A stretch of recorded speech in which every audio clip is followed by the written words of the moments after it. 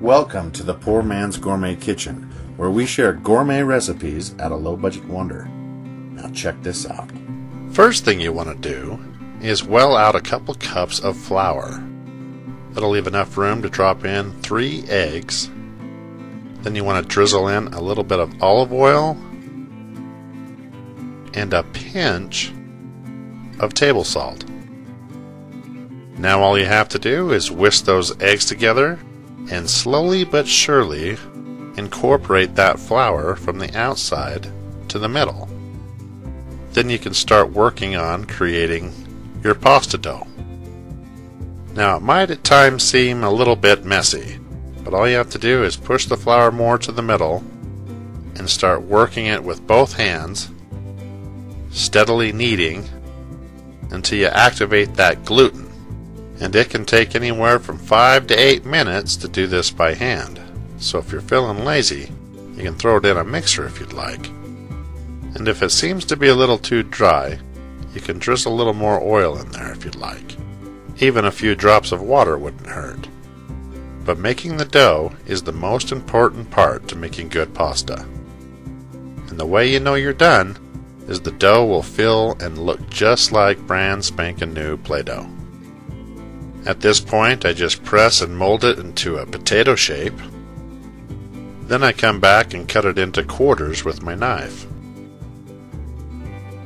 Then I save one to start rolling into noodles, and then I take the other pieces and I place them into some Tupperware and cover with a lid so they don't dry out. Now today I'm going to be using my pasta maker.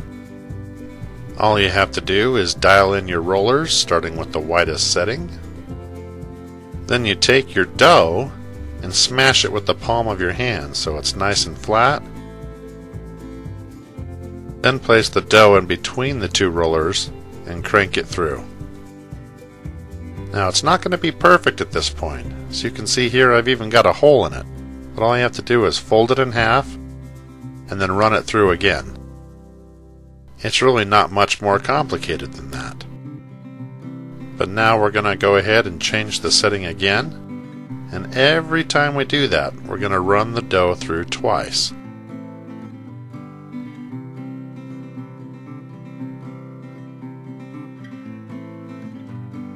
But this next time we're going to change the setting. We're going to do something a little bit different this time. You want to run it mostly all the way through the first time, but you're going to save some of the top to flap over and press the bottom sheet firmly into itself.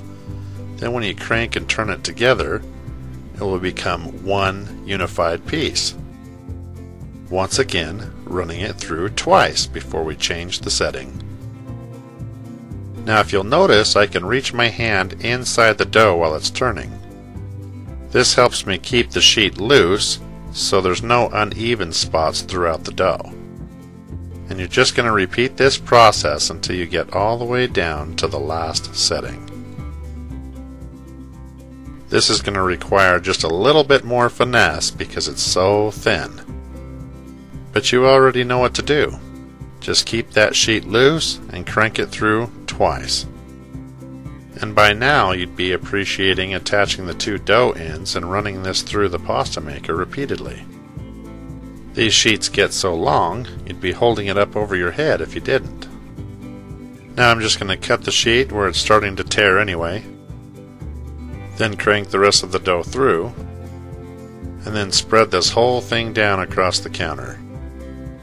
Now all you have to do is cut your lengths.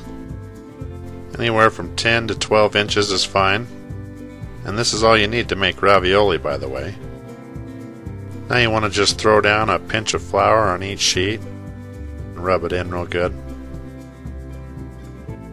Now just change our crank from the rollers over to the fettuccine and just stick that sheet through. Sometimes it takes a little tampering. And once you start rolling it through, you can drop your sheet and grab a hold of the noodles before they fall out. And now you've got perfect fettuccine. Well, what about angel hair pasta? It looks good to me.